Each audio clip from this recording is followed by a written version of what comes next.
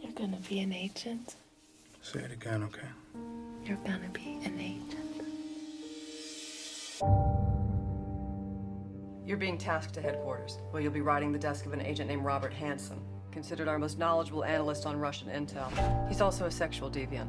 This could mean a huge embarrassment to the Bureau. You're gonna keep an eye on him for us. Tell me 5 things about yourself, 4 of them true. I don't think I'd be much good at bluffing. That would have counted as your lie right there. Is there anything you can tell me about him? Sure. Take nothing personally. You know why the Soviet Empire collapsed? Good morning. Godlessness. God expects you to live your faith, Eric, at all times.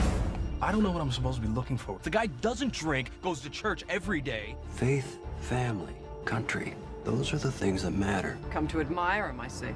Yes. Respect him? I never cared about making headlines. Wanted to make history.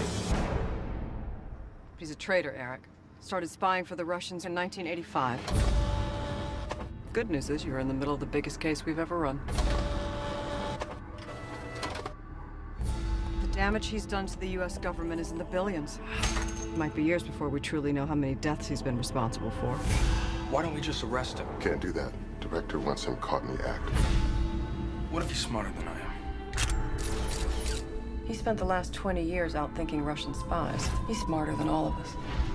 Have you been in my briefcase? No. Don't like being scrutinized. Have to do something about that. He's parked outside your apartment. Where were you? I'm telling so many lies now, I can't keep them straight anymore. Are you finding this job stressful? Sometimes. Pray more. He knows the names of every source we've ever turned. Their lives are all at risk. I need to know if I can trust you. What are you doing? Who is calling you in the car? Put the gun down! I need to know if I can trust you!